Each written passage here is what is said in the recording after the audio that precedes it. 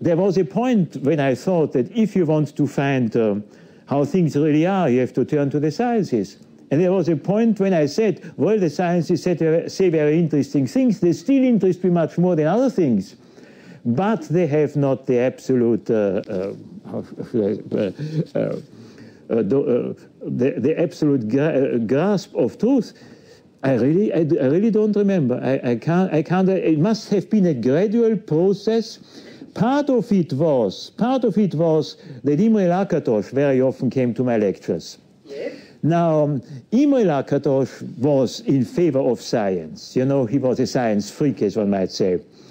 And just to excite him a little, I sometimes made snide remarks about science.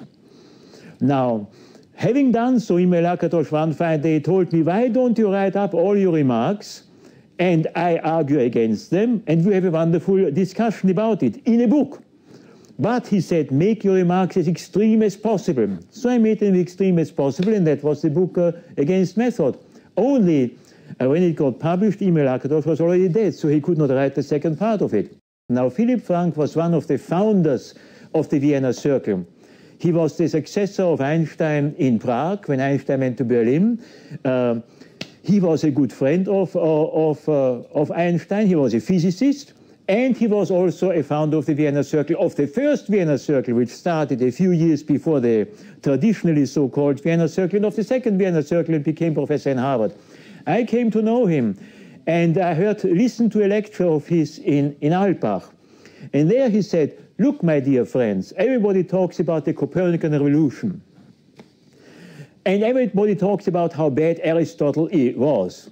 And everybody at the same time says that scientists are empiricists. But if you look at it, Aristotle was the real empiricist. So the Aristotelian arguments were really good arguments. So if Copernicus won, he did not win because of empiricism, but because of something else. This was another element which lingered and started festering only later on. My first aggressiveness went against philosophers who started talking about the sciences without really knowing very much about them, as at that time many philosophers didn't. I mean, they just said we have to reconstruct what the scientists say and so on, but they didn't do it very well. So actually, if you read it, you know, Against Method is mostly against philosophy of science as a way of making meaningful the complicated things which scientists say.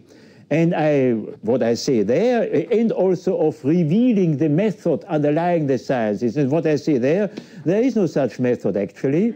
And that is also nothing new, because, I mean, many scientists said that. I mean, Einstein said very often, he said that, well, compare a scientist with an epistemologist.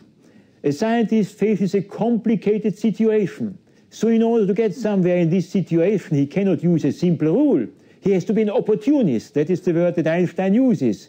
So, I mean, actually, so when I say in Against Method, there is no method, this is something which many scientists had already said before. It was nothing new, although it was something new, apparently, to the philosophical community. And now, most historians of science nowadays, I mean, take it for granted that you can't simply set up a rule and then say that this is what science follows. Besides, by now people have discovered that the word science covers many things. Look, there is macroeconomics, there is Konrad Lorenz with his geese, there is physics. I mean, there is topology, which is also a science. There is theology. Theology was one of the early sciences, you know. Are they all the same thing? Far from. Far from it. So all this taken together made me first doubtful of philosophy. And secondly, you know, the idea that you find a concentration of truth in science is an idea of philosophers. It is the idea already of Immanuel Kant, and then of philosophers who follow him. And then it got hold of some scientists, not of all of them, but of some of them who took over this dogmatism from the philosophers. Otherwise, you see many scientists say we don't know what we are about, we don't understand the matter. When the quantum theory came out for the first time, people said, well, we know how to work with it. We know how to interpret some experiments, but what it means overall, we have no idea. So taking all these things together then, and Imre Lakatos, write that book. Don't make it another shade of gray. I want to be able to attack something, you know, which made it a little more radical. Brought out this first book. It was all a series of accidents, also stylistic considerations when, for example, I can argue something or I can tell a story. I take a story. If I can say something softly, and if I can say something, I mean, a little more wickedly, I prefer to say it in the wicked fashion. So all this worked together to create this book. Well, you see, I mean, my difficulty is the notion of truth. I do understand, and everybody understands, what it means to say the truth before a judge. You know, you are supposed to say the truth, nothing but the truth. That's very clear. You are not supposed to lie. You are supposed to try to remember it well, and you are not supposed to leave anything out, which you think is relevant. Of course, you may forget it, you know, but so. But now to speak of the truth of science. Now look, take any scientific discipline. It contains approaches which are in conflict with each other. For a long time, quantum theory and relativity were in conflict with each other. Now people try to iron out this conflict, I mean, with new kinds of theoretical approaches. Both belong to science. But if these two things are in conflict, they cannot say that within physics we find the truth. We find all sorts of interesting stories to tell within certain restricted domains. But the truth, what can you say?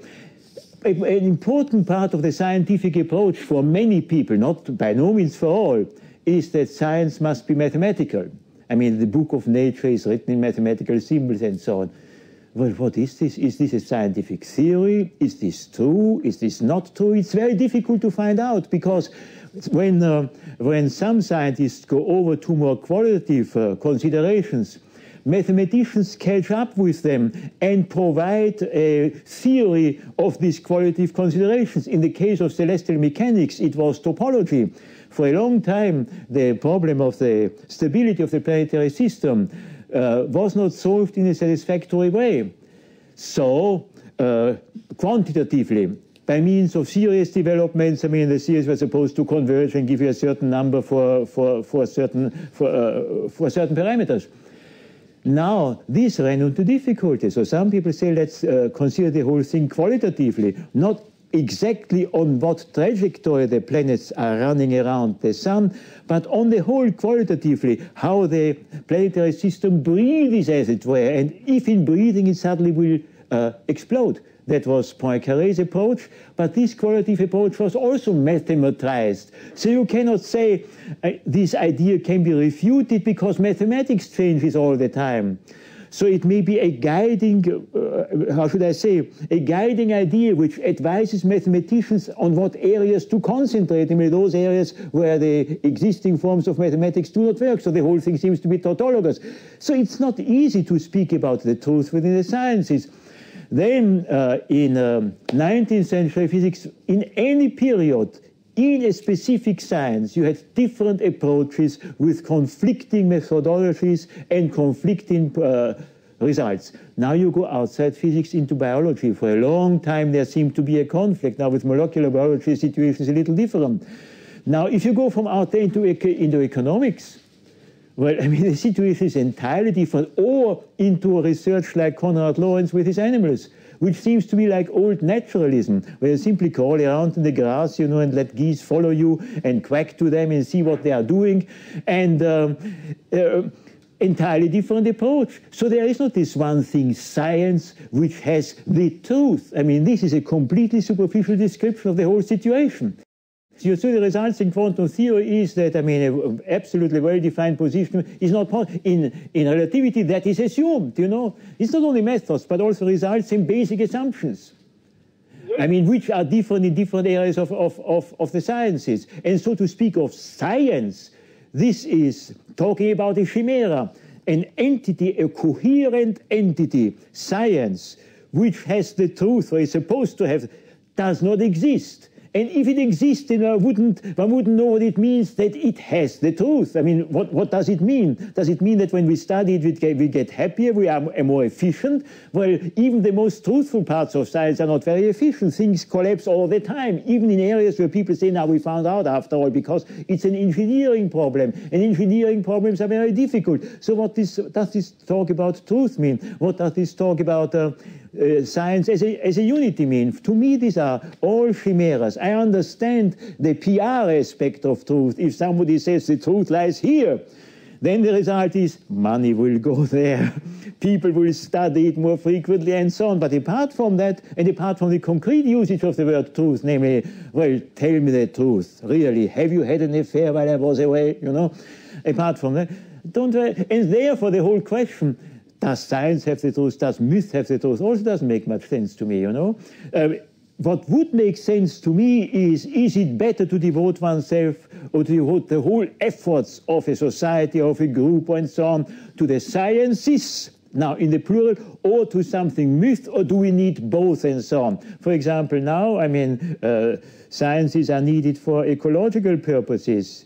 And you see, nowadays the situation is so that so many products of science are sitting around. The droppings of science are all over the place. And as only the scientists can deal with the droppings of science, we need them, you know? It is like somebody, I mean, somebody has found a particular kind of paint that can't be washed off the wall.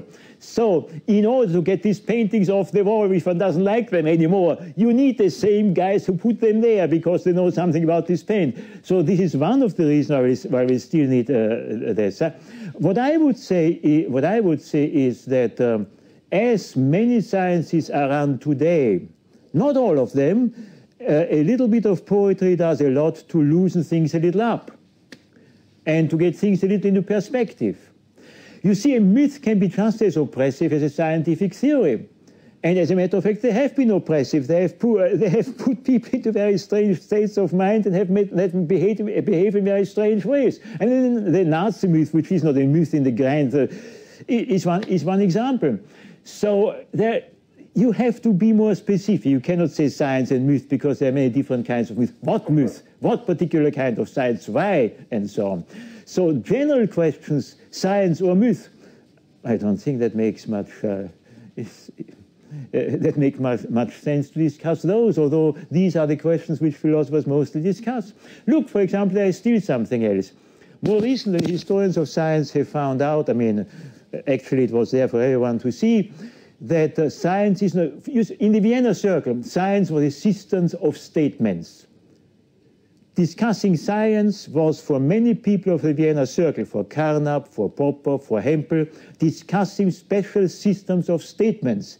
And bringing order into science meant bringing order into these systems of statements. This assumes that whatever goes on in science is always above board, that people don't act because for reasons which are not clear to themselves. It also assumes that making experiments is a simple matter. But if you look at the large experiments today, which are like industrial plants, like in CERN, there are whole industrial plants running and people have to agree with each other about certain things. Compromises have to make something work, something doesn't work, lots of guesswork is there. There is not enough money, so suddenly one has to change the approach in midstream. And besides, every experimentalist who deals with an instrument has lots of what Polanyi has called tacit knowledge, like a race car driver. A race car driver could not tell you in detail all the things he knows. He can show it to you by driving the race car in certain extreme situations. The same happens with scientists. So there are so many components in the sciences that nowadays some historians of science say that the experimental level is a whole culture by itself, and the connection of the experimental level with what is called theory, which what many people regard as the most important thing, but it's very difficult to figure out.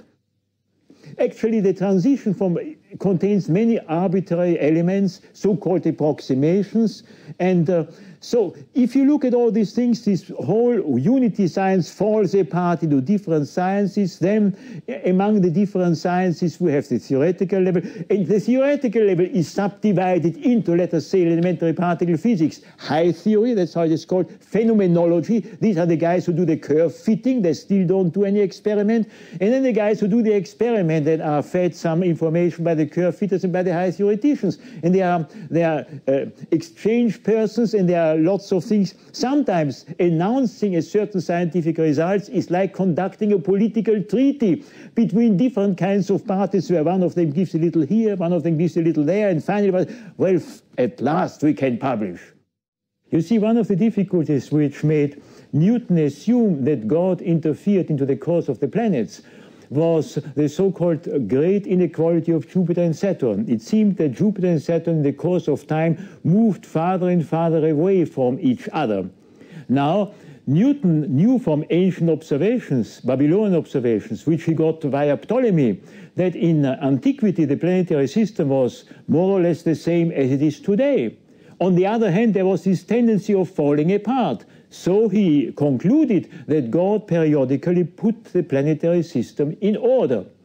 Now, there were some other people who said, we shall use Newton's theory and eventually we shall find that this can be explained by physics and we do not need divine interference. And it took more than 200 years until the people got there, but they never lost their confidence that this difficulty could be solved. So difficulties can exist for centuries, and nevertheless people for some metaphysical reason believe that a certain theory is correct and then in the end turn out to be correct.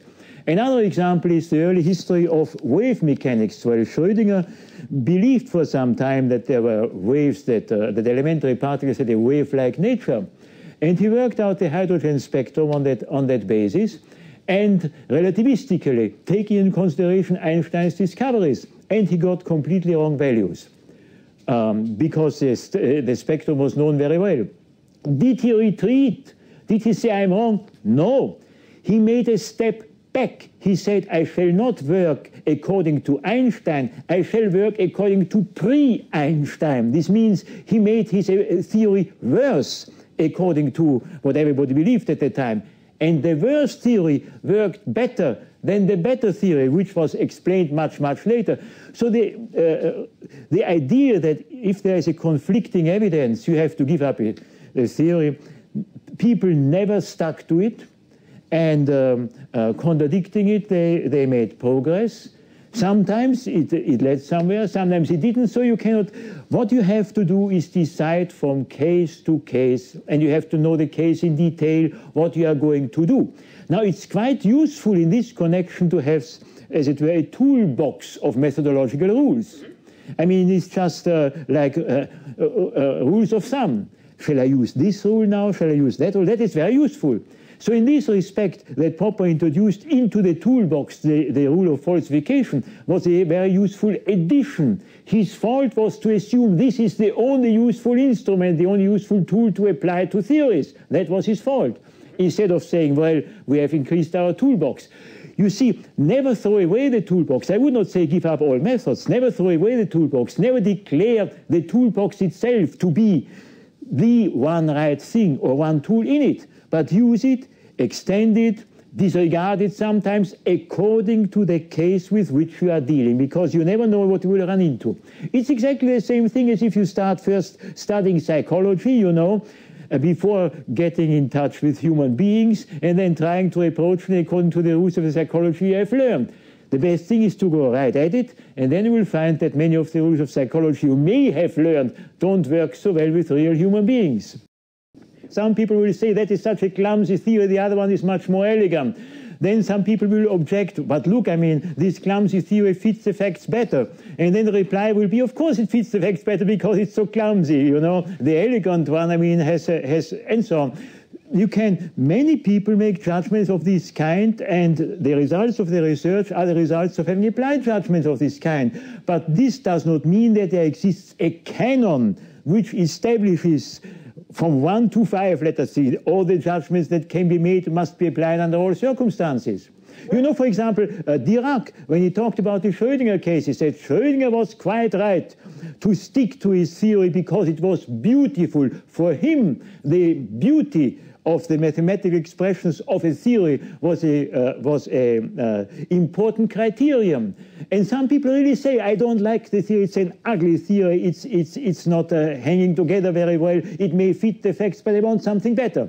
So these judgments occur every time, but there is no way of justifying any one of those judgments in a general way. You can justify it in the presence of the case, and then sooner or later you come back to your own preferences. You know, some people, they're real empiricists. You know, for example, one of the differences between some medical doctors and between molecular biologists is that molecular biologists want to have a universal account of certain phenomena of human biology, whereas a doctor wants to know what works in specific cases. So the knowledge of the doctor will be much more, how should I say, scattered than the knowledge of a molecular biologist. On the other hand, the knowledge of the molecular biologist goes for simple approaches, you know, and therefore is too simplistic for the doctor. So in some respect, the doctor is better than the molecular biologist. In other respects, the molecular biologist is better than the doctor. Judgments are constantly being made. The only thing I say cannot be done is justify particular comparative judgments in a general way so that whatever comes, you are forced to apply this judgment.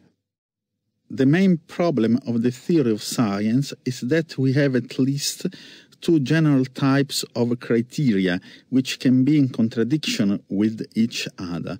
One type is what has to do with empiricism. The theory corresponds to reality. And the other is what we can call the logical coherence, the simplicity. The first is a correspondence criterion. The other would be a coherence criterion. It is not easy at all, when there is a conflict, to decide which research program one should support. However, the best theory would be that which would satisfy both criteria. One must have an instinct when there is a conflict between the two criteria, which criterion is violated in the more brutal way. It is what makes the great scientists really great. Could you agree with this description? Well, you see, I think that some scientists, don't stick to either criterion, but have something entirely different in mind. It's also, you know, what you think about the position of human beings in the universe. If you think that human beings are situated in such a way that, now to return to the old business of truth, the truth is evident to them. This means that there was a benign creator God who didn't turn the universe into a universal puzzle, but build it up in such a way that people could do something with it. Then you will be more inclined towards an empiricist outlook. If you believe on the other side, as if you were almost agnostic, that God is far away, you know, and that the universe that surrounds us is, as it were, a mockery of the ideas of the abstract and distant God, then you will think that the human senses are not very good to find out the truth. So it depends on some vast metaphysical background, what criterion you will be inclined towards. But in many cases of the sciences, neither the one nor the other turns up. You may have some particular puzzle in the sense of Kuhn, something not very great, but something which bothers you and which you want to solve. And you try all sorts of things out. You do not ask for overall coherence because your problem is very limited. And finally, you come up with a successful solution. So this, how should I say, big alternative you present, to me makes sense as an alternative of two positions about the role or position of human beings in the universe, you know.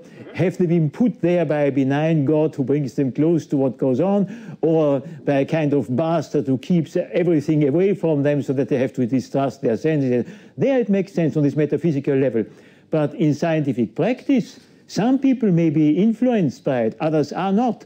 And some people may not be influenced by either of them and still get success in the sense of those, I mean, who support a certain kind of metaphysics. So I wouldn't make too much of this big alternative except on a very general metaphysical level, not for the sciences. Well, this story of the instinct of the great scientist, you know, I wonder how many great scientists, I mean, called great because of their other achievements, using their instinct, I mean, went off into nothing. Many people would say that the late Einstein was an example like that. He tried to find a unified field theory, having made great achievements in all sorts of areas. Now, great scientist. But he never succeeded. And the young generation, I mean, the young Turks of quantum mechanics, I mean, they said, this guy is getting old. I mean, he can't get away from his ideas. He can't grasp new ideas. So there is an instinct of a great scientist which goes nowhere. Newton, who perhaps, I mean, I don't know enough about this business, but was one of the greatest scientists ever, considering all the research he did, I mean, in alchemy, in theology, in physics, in cosmology, in practically every area of human understanding. He was a great scientist, and he had this idea that the planets are put in order by the finger of God.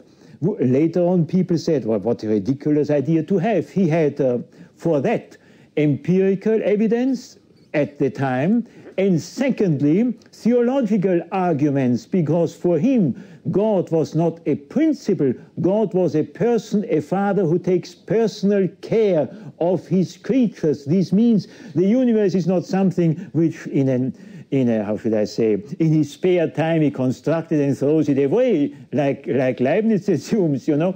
But it's something he constantly works on with love. And he is a father, says Newton himself. Our relation to him is subordination, not recognition of a principle. So there were lots of great scientists, I mean, who made the wrong guesses. Now, Galileo is a great scientist who made the right guess in some respect. I mean, this does not prove that in general great scientists make the right guesses. He just was lucky. There is another thing. I just read a book about the different types of argumentation that existed at the time of Galileo. Well, I mean, this comes all from Aristotle. There is dialectic, there is demonstration, there is rhetoric. Now, demonstration is where you can show something absolutely. Dialectic is where you argue with your opponent, I mean, on some assumptions until you reach a conclusion. And the rhetoric is where you work on the weaknesses of your opponent, on the psychological weaknesses of your opponent, and try to bring him around. Now, this person, Jean-Dietz Moss, he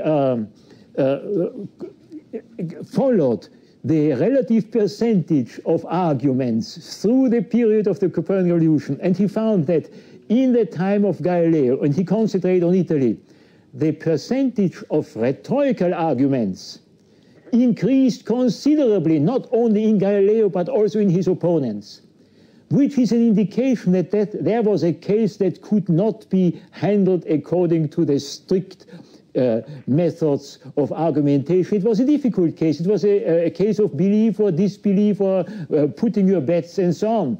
And here Galileo got the right bet, namely something which later on could be used by Newton, because let's realize it. I mean, what Newton said, I mean, about the universe was already very much different from Copernicus. There was no celestial sphere and so on. Copernicus was abandoned the moment he became accepted. You see, once the Copernican view had all sorts of arguments in favor of it, it was already abandoned because already new discoveries had been made. But at the time of Galileo, the Copernican view was suffering under considerable difficulties. And in these circumstances, it is quite reasonable for a scientist to say, forget the difficulties, that's the right bet, and we shall work on it, eventually they will work out. And that is what Galileo did. In these circumstances, of course, you do not have scientific arguments, you have rhetorical arguments to keep people in line and to get followers. And that is what Galileo did. And I said, I would say it was quite legitimate to do so, because many scientists also in more recent times, when they are in difficulties, they do this kind of stuff, I mean, just to keep the movement going, because it needs the movement, detailed research, to show that the view is good after all. Tycho Brahe solved almost all the problems which the Ptolemies had, and Galileo never talks about him. Never talks about him. This is a rhetorical move. He does not argue against him. Tycho Brahe doesn't exist. You see, Tycho Brahe was accepted by the church, because this, the church wanted to be in agreement with observational results, and nevertheless also keep the Earth in the center. So they defended Tycho Brahe. I mean, Galileo never talks about him except in a very mocking way, I mean, just throwing it away. But that was now a purely rhetorical move in this respect. Now, in this connection, let me tell you something entirely different. You see, what interests me in this connection is the church made a decision what kind of point of view to accept. Galileo made another decision. Galileo said the decision which I make should be kept free from theology because it belongs to the sciences alone. This means he rejected any extra scientific authority in deciding what kind of worldview should be accepted. And that, in some respect, I do not like, you know, because if you have a research program, I mean, like, let's say, Galileo's, you have also larger research programs. For example, the attempt to get a good kind of society, the republic or democracy, you know. Now, if some smaller research program is part of a bigger research program, you could also talk, I mean, the theology of the time as a research program, you know. Then the smaller research program must adapt to the bigger research program and not the other way around. One of the most refreshing aspects of your work was always, for me, your criticism of the pseudo-seriousness of the academic life all over the world. For example, in Germany, where professors are taken absolutely too seriously, and you are attacking this overestimation of this social group. You claim that as modern science had to separate itself from church in order to guarantee the freedom of its citizens, so also a separation of state and science is necessary. Can you explain us more in detail how you see this separation of state and science? Well, the separation of state and church means that in public schools, which are financed by the state, I mean, religion is not being taught. I mean, it can be taught in private schools, it can be taught in a special way, and the same thing should also happen with the sciences. And there should also more public control of the use of money for the sciences, I mean, of scientific projects and so on. Incidentally, that already happens. You know, just in today's Herald Tribune on the way here, I read an article about pork barrel financing, where certain programs get a certain amount of money, and then the guy who runs the program has the right to earmark, that is the technical term, a certain amount of money for certain scientific projects which are good only because they bring money to his state. So in this way, scientific, you see the idea of the free scientist, I mean, who completely independent of his surroundings, freely pursue, this is very unrealistic. It simply doesn't exist. So what I would like to happen is that this public interference, in this case it was a senator, be more systematized and be more done with an eye to the benefit of the populations in the state, not only the financial benefit, but also in terms of the products which the scientists produce. And so that scientific research be guided in this way. It is guided already anyway. And that one does not take it for granted that science is taught, and what science says is okay. That's how it's taught in the school. And religion is taught somewhere else, under different circumstances, more peripheral. One should teach, I mean, all sorts of views. I mean, the best thing to be, the best kind of education is, I would think, but I'm a complete layperson in this respect, you know, would be that children, as they grow up, are told a variety of stories. They like stories anyway, so tell them many kinds of stories. Scientific cosmologies, I mean, made understandable to the level of the child, mythical cosmologies, religious points of view, all various stories. Then, as they grow up, you tell them, look, the most popular stories nowadays are these. So if you want to earn lots of money, you go in this direction. So that when they grow up, they make a choice on the basis of knowledge and not on the basis of habit, of the habits of their surroundings. And in this way, I mean, they would be better scientists. You know, they would see the limits of the sciences, because also they would see alternatives. They might be inspired by what is contained in the alternatives, and they would also be better citizens. We have now just come to one of the most popular of your theses, the sentence "anything goes." You are interested in having many flowers develop, and you want us to overcome the limits of the dogmatism. There are strong objections against the principle that dictates anything goes. If anything goes, there is no reason why you should try to search for better alternatives, so the result may be an absolutely dominant mediocrity. There will be no new theories, and if we shall accept the sentence also in the field of praxis, it would follow that there is no longer any difference between what is morally allowed and what is not allowed. But when I read your book the second time, I thought that I should take the sentence in the sense of what you have called intellectual Dadaism.